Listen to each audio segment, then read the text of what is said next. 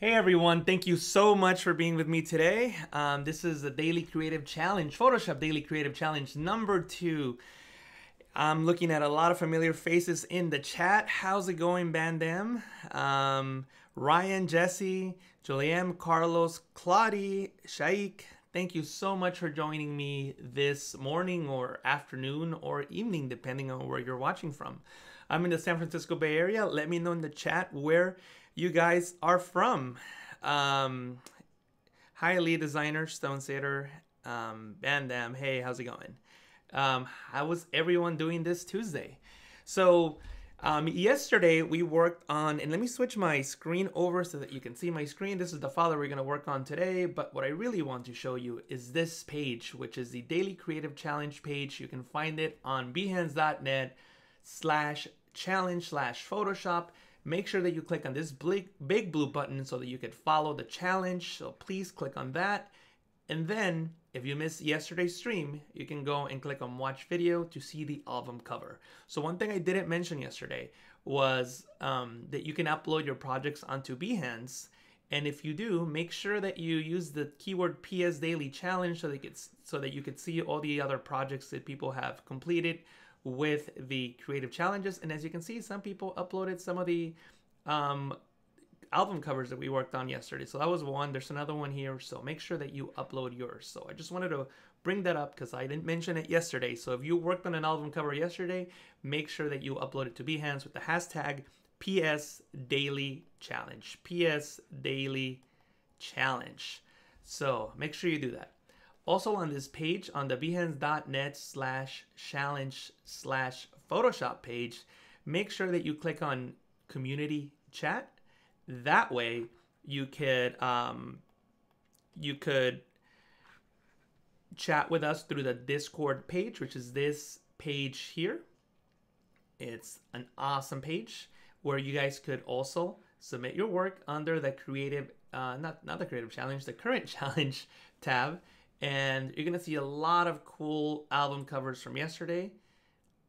A lot of great work, guys. So I'm really impressed with the work that you guys created. I like how you guys started using different patterns for your background. Awesome work.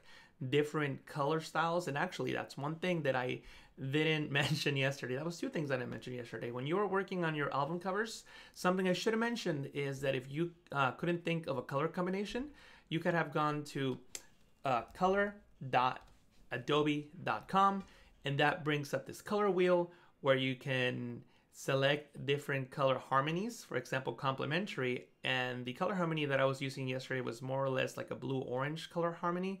So if you want to know what colors look good with each other, this is a great resource so that you can combine colors. So two things that I mentioned from yesterday's challenge. So you can probably go back and make adjustments to it, work on it, go back into Discord, and you can leave your work here. I'm here. The other Adobe mentors and Adobe staff are there to help you out with any questions, comments, and concerns. So make sure that you check it out. Once again, that's on the chat, on the community chat page on Discord. So make sure that you check that out.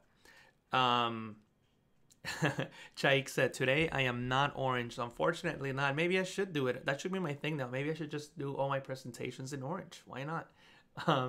But yeah, so also you make sure you come into this page and go into the Get Started button on day number 2, October 29th, for the glass effect, and click on this button to open up a Dropbox link, which will contain a Photoshop file that has all these layers that we're going to use to create the glass effect. And what we're going to be making is something similar to the Glass movie poster, that movie that came out not too long ago.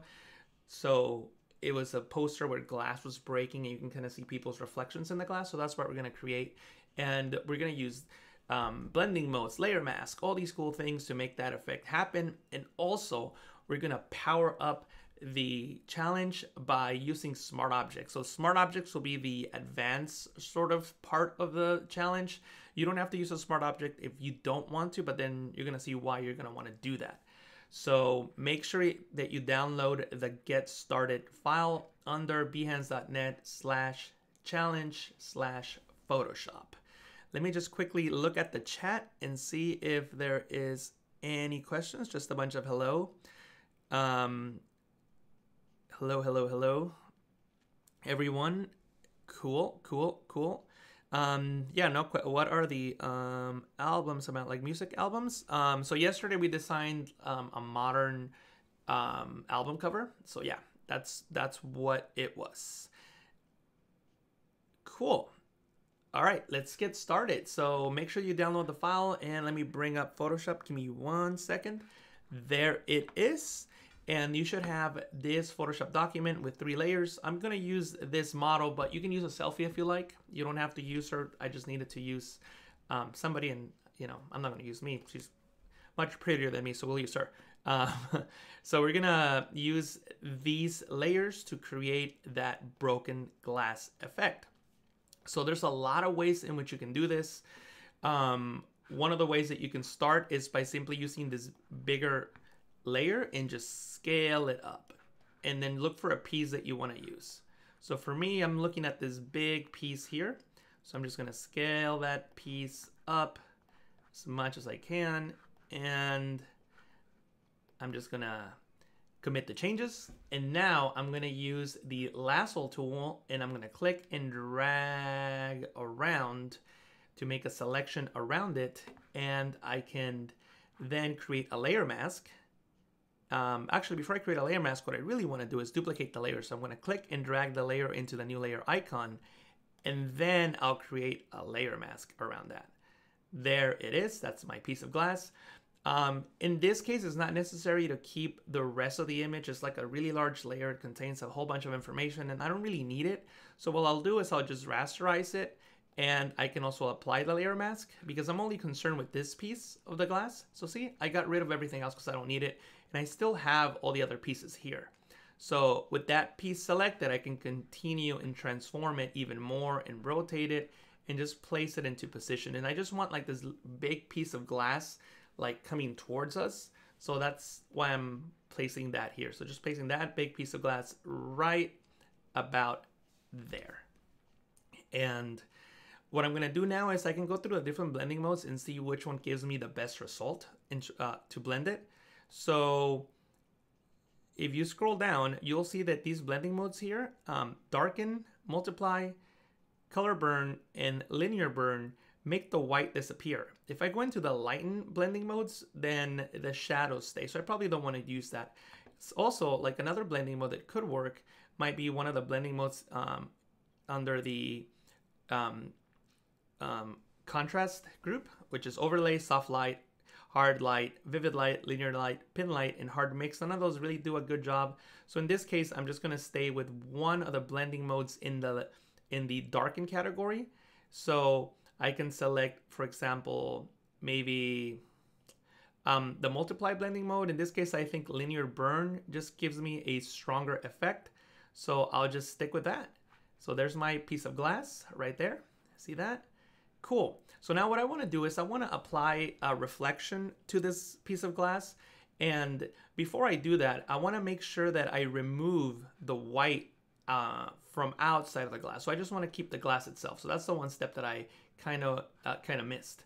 So I'm just gonna place the piece of glass right in front so I can see the entire layer.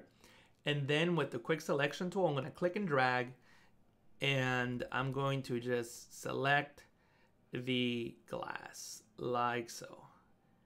And you don't have to be precise because the blending mode will get rid of any of those little stray pixels that we miss. And there it is. Awesome. It looks fantastic. So now I can just click on the layer mask icon to make sure that I only have the piece of glass selected. And again, the layer doesn't have to be perfect because the blending mode will take care of the rest. So what I'm going to do now is go back into the blending mode that I selected earlier. I think I had linear burn. There it is. And the reason that I did that is so that I can now take my model layer and I'm just going to convert her into a smart object. So this is the advanced part. This is the level up of this tutorial if you're a little more advanced. Because what's going to happen now is if I convert her into a smart object, that means that I can replace the contents later and all the other smart objects duplicated from it will update. So you can create a series of posters with this technique. If that sounds too complicated, don't worry. Just do one poster and then come back and rewatch the video and convert it to a smart object. So the smart object step is optional, but you're going to see in a moment why it's a cool effect. So what I'm gonna do is duplicate the layer, Control J, Command J on the Mac. But before I do that, I need to convert it into a smart object. So convert it into a smart object, and then Control J, Command J on the Mac to duplicate. And now I can place her here, and I can also change the blending mode on her. But what I'm gonna do is actually maybe, since if I clip her to the layer below, notice what happens. The blending mode gets applied even though she's set to normal, so we don't really want that. So what I'm gonna do is I'm going to create a group. I'm gonna place the glass in the group, the piece of glass, and I'm gonna place her in the group. And then this layer that we made on the glass, we're gonna apply that to the group by clicking and dragging it over. So then now she is there. And I can do a couple things. I can change the blending mode on her if I want to. So maybe find a blending mode that sort of looks like, makes it seem like she's coming through the glass a little bit. So maybe one of the blending modes like maybe hard light or something like that, and maybe reduce the opacity a little bit, whatever gives you the best result that you want. But the cool thing now is that we're really only looking at that piece, right? The rest, the reason that we can see the rest of the image is because it's aligned perfectly. But if the glass was really, coming towards us and in front of her, then it wouldn't be a perfect match. So what we want to do now is click on her layer, on the layer that's inside the group, and then scale it up like so. And now we can move the glass into position, right? So we can just place the glass wherever we want. So maybe come here, and actually I should have placed the glass first, but that's okay. So I'm moving her here, and let me just place the layer right back where it should have been, like somewhere around there. And maybe I don't want to bring down the opacity too much, so you can decide exactly where you want the reflection to be and how you want it to be. And again, you may have to, depending on the color that you're using and the luminosity of the layers that you're using, you will have to find a different blending mode. So hard light is working for me in this case, and then you can just decide how to place it over the layer, like so. If you want to, you could also even select the normal blending mode, and that's okay too. And you shouldn't set the layer to 100% because then you won't be able to actually see the glass. But if you reduce the opacity down a little bit, then you can see some of that coming through. You can even place the glass on top of her if you like, and then set this layer to 100%. So, excuse me. So there's a lot of different options, and again, it all depends on on your background. So in this case, I have a fairly simple background with where the luminosity is low. It's a light background. If I had a darker background, then the blending mode that you select may have to be a different one. So I'm just giving you all the different options so you can find something that works for you. In this case, what I'm liking is having the mask on the group, then the piece of glass on top with the linear burn blending mode, which gives me just the darker areas of the glass, and then a duplicate layer set to normal right underneath. And then I can probably, just move her around a little bit more and figure out how the reflection of that glass would best look. Right now I press Control T, Command T to transform, and I can't see the corner handles. So if you want to zoom out and see the corner handles when you have a layer active and the bounding box is active but you can't see it, you can just press Control 0, Command 0 on the Mac, and it zooms out and you can see the corner handles. And then you can scale this in and move her around accordingly. So that's one piece of glass there. All we gotta do now is just follow this same. Once you find the right combination of blending modes, opacity, and all that, what we have to do now is just repeat the process with another piece of glass. So why don't we do that? Let me just find another piece of glass that I think would work in this case. I actually moved the group. I don't want to do that. So maybe this one right here. This one might be a cool one. So I'm just going to make a selection around it with the lasso tool. This tool here, lasso. Just click and drag and you freehand the selection. And what I'm going to do now is click on the layer mask icon. There's my layer mask. And then you can do what I did earlier, create a group, drag that in. Actually, don't drag the layer mask in there. See, the layer mask is not complete because I needed to rasterize the layer, meaning we make it into actual pixels. And then I can apply the layer mask just to cut everything out because I really don't need it. So I can work destructively in this case, but I still have, actually don't still have it because I didn't duplicate the layer. Let me undo that. You always want to duplicate the layer so that you don't rasterize and apply the layer mask to the original image, because then you'll lose all your other pieces. So just make sure you don't rasterize and flatten the layer mask like I did there. If you do, just undo, Control-Z, Command-Z on the Mac.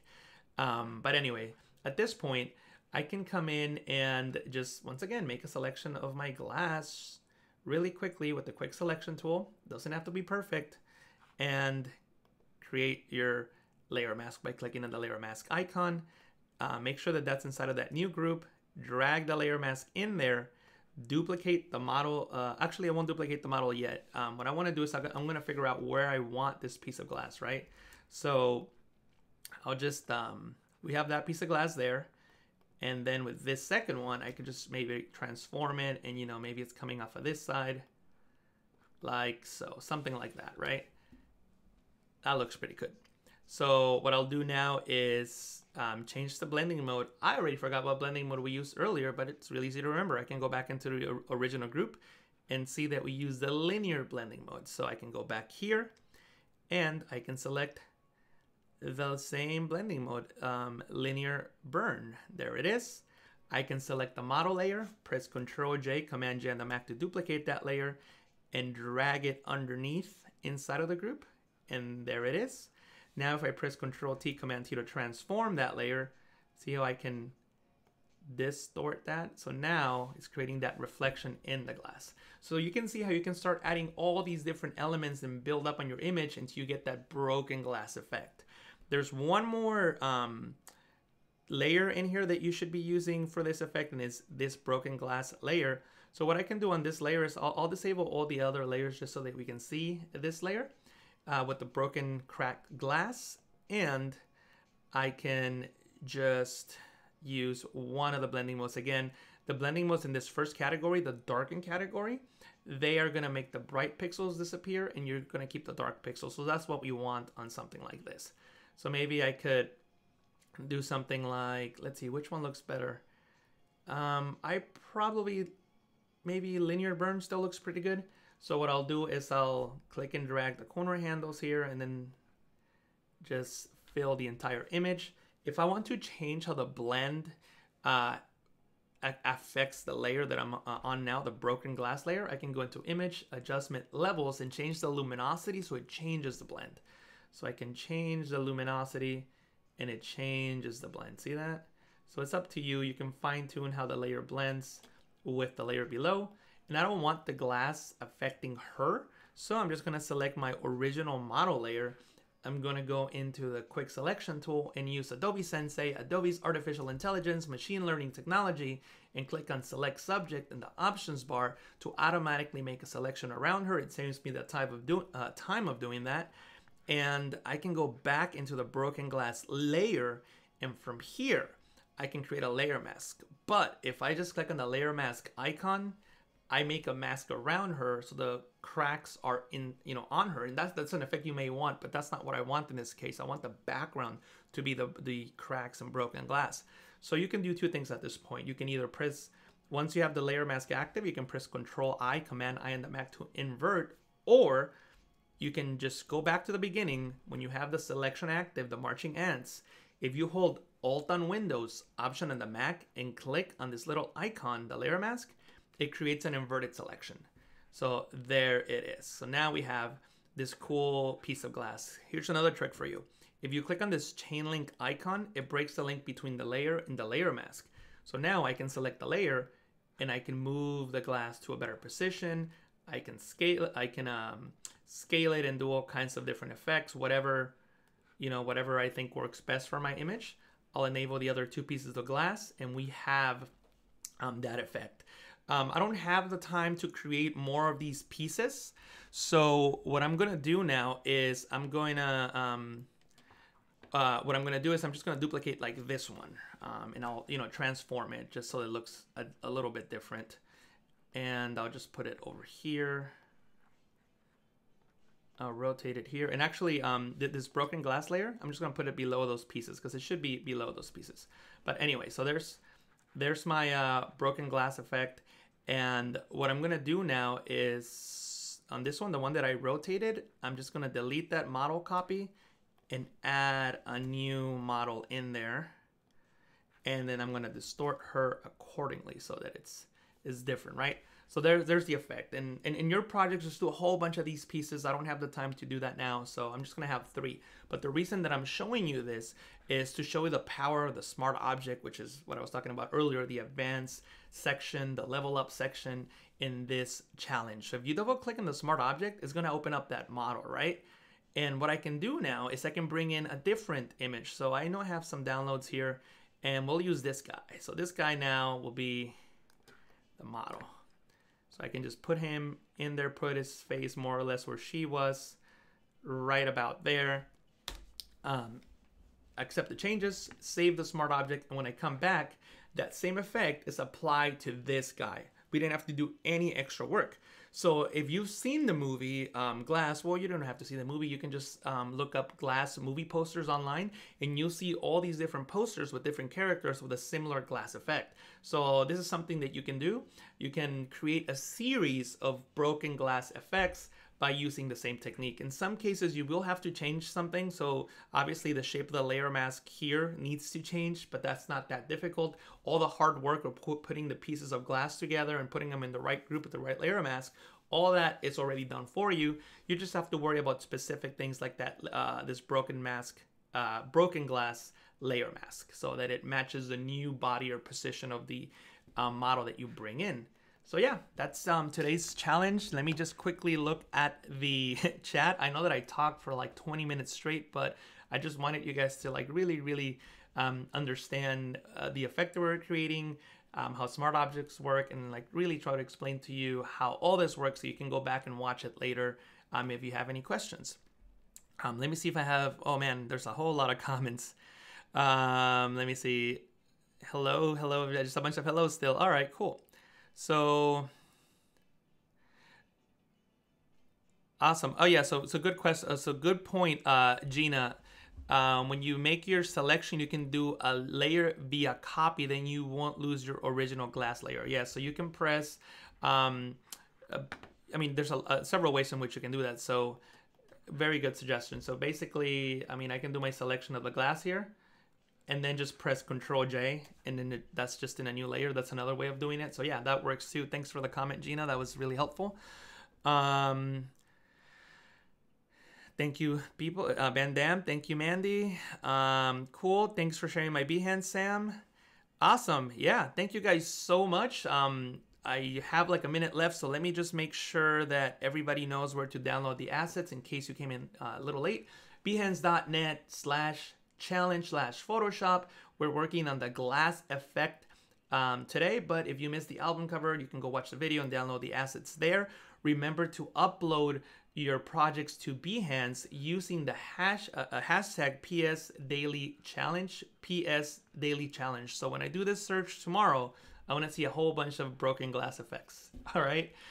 We only have a couple of album covers, but I don't blame you guys because I forgot to tell you the hashtag. So make sure you upload the work onto Behance, create a project under keywords. Make sure you enter the keyword PS Daily Challenge. Do that on Instagram and all the other social medias as well.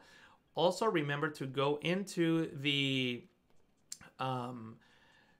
where'd it go? Into the community chat.